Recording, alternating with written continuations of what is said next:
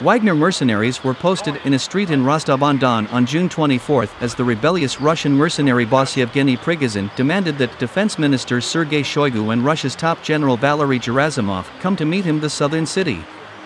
Prigozhin said in one video posted on social media by his own press service that he was now at the headquarters of the Southern Military District, which is in Rostov-on-Don. "We have arrived here, we want to receive the Chief of the General Staff and Shoigu," Prigozhin said on the video. "Unless they come, we'll be here, we'll blockade the city of Rostov and head for Moscow." A handful of mercenary fighters were seen guarding and deploying in on of Rostov-on-Don Street, including a small tank and military vehicles. Russia's anti-terrorist committee said it was imposing a counter-terrorist regime in Moscow and the surrounding region amid the apparent mutiny, the state news agency RIA reported.